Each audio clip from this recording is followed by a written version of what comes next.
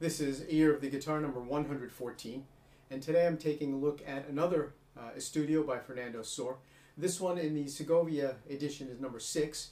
Originally it's Opus 35, number 17, and it studies how to play in counterpoint, having two distinct voices that are weaving in and out of each other and keeping them out of each other's way, and using appropriate use of string damping in order to make that happen.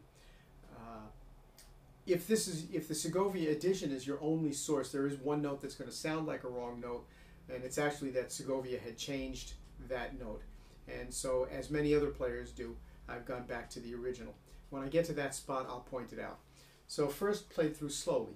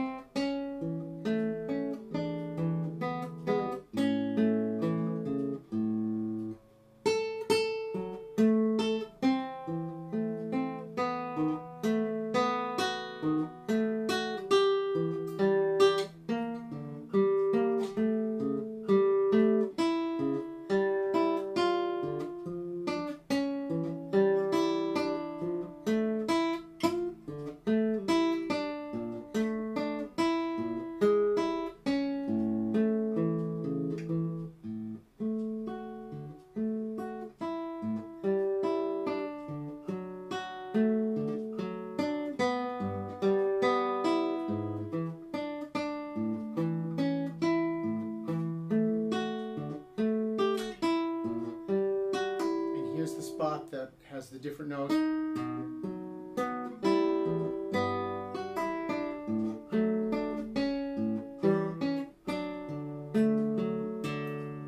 So to play that one spot and the notes leading up to it the way Segovia did it, and then compare it in context. So here's the Segovia version.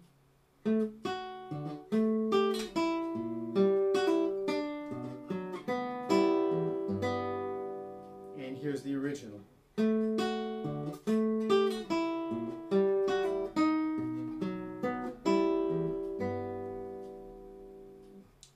So now, taking the whole thing more up to tempo.